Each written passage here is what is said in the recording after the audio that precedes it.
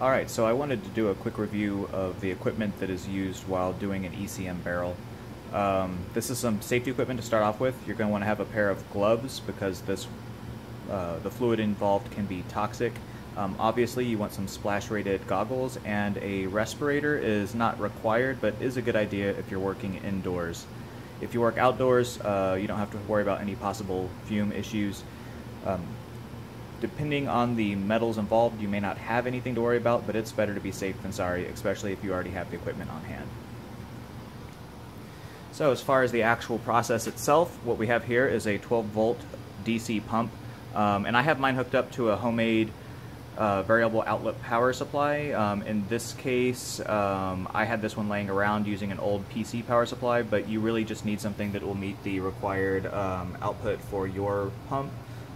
In this case, this is a 5 amp pump, and I run mine limited at 3 amps.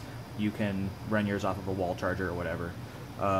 This is a variable outlet or variable DC power supply, and this is what you'll actually use for the cutting process. You can also use a battery charger or car batteries if you really were in a pinch, or really anything that can give you a low DC power supply and push as many as 2 to 8 amps.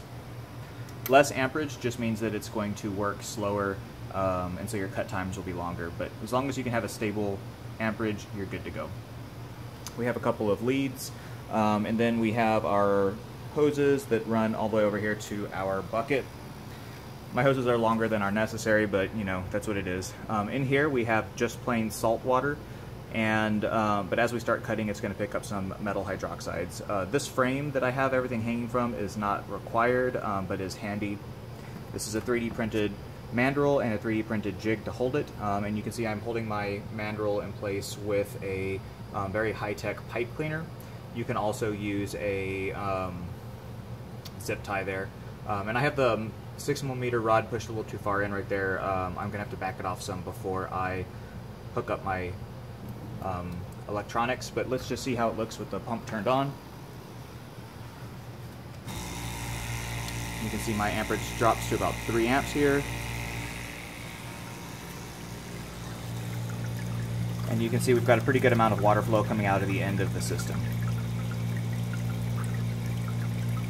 Once we start the actual cutting process, there will be a noticeable change in color, and that's how we know that it is working.